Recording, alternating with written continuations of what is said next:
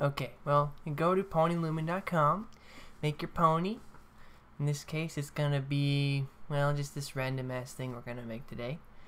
And I'm not gonna work very hard on it, but I'm just gonna add basic things, make it look a little different. And then, yeah, once you do that, you download the file. But first, we gotta look up something. It's called Blender Source Tools. And then we go there, and then you download it to your thing, but you don't unzip it, but you just download it. Let's see if there's anything new to it. Okay. Well, looks like there isn't much new to it, but there is quite a bit new to it, but, well, not much newer than the version that I got anyways. Alright, well, after that, this is my scene I'm working on. After that, we go to Blender, open it up, and what you would then do is you go to User Preferences and Install from File once you downloaded the zip for Blender Source Tools. And then once you do that, it should all be there and all be ready. Then you just delete all the things in the scene and then center the camera. Oh, I like to center the camera. Then you download your pony model, which I'm going to do right now just to show you how to import it and all that. And while it's downloading, I'm going to just check on my Tumblr real quick. Let's just see what's on my Tumblr. Okay, should be done now. And there's my pony. Ooh! Then we gotta open it up. And then once we do that, we gotta have a file to place all the things. So once we have a file to place all the things, you put the pony that you just downloaded. I'm gonna call it Playabo C thing. And then once you do that, you put it in there. And then you have the empty scene. And then you import all the individual pieces. And then yeah, just gotta find it. Hold on a second. Just gotta find it. I think we're gonna find. Oh, there it is. Okay, so always put in pony SMD first. VTX is just the vertex information, which is not needed to play with the pony. Also, one thing I forgot to tell you is to auto run from Python scripts should be enabled. And then what we're gonna do next is we're gonna import all the individual pieces, like the eyes, the eyelashes, all that stuff. I'm gonna speed up this whole part right here, so I'll get back to you when it's done.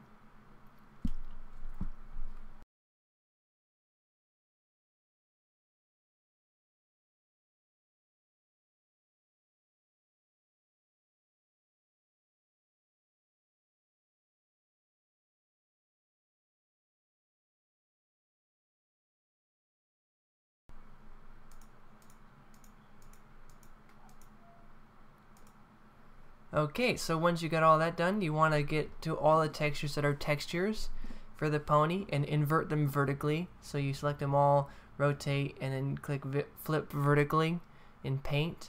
So you just, it's going to show you this part here and just do all that.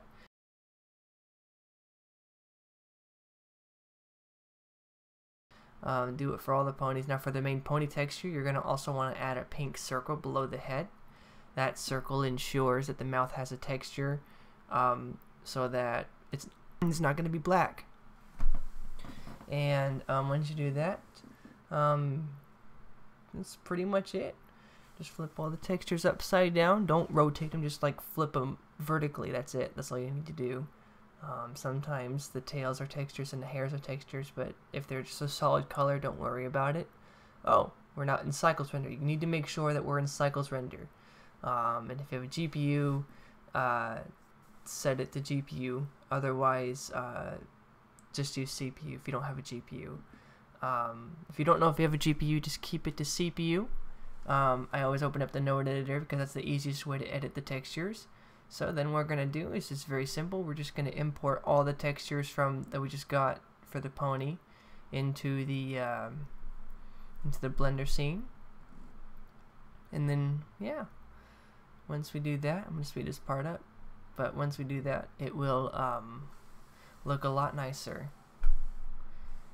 Okay, we're going to get back to you once we're done speeding it up.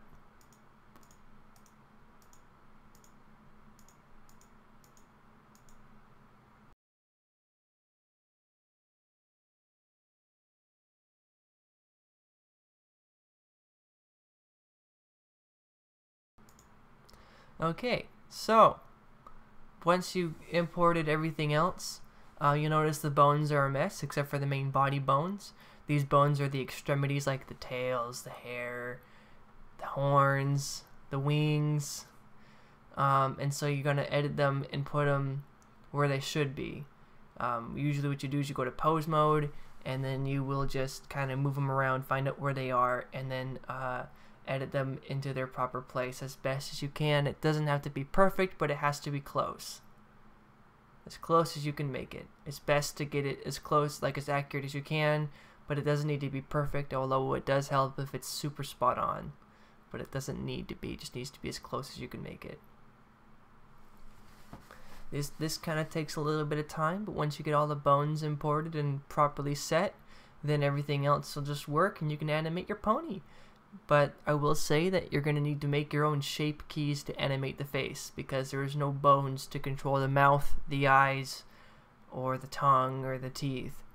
Those are all separate. You can re-rig it to have those bones, but I found it's a little easier to do shape keys, although I'm going to figure out a system later to make it all to where I can use bones. Right now I'm still a moderate amateur. Like, I'm not completely a noob, but I don't exactly know how to make like IK rigs and stuff. Well, alright, that's pretty much this video. Yeah. Okay, we're pretty much it.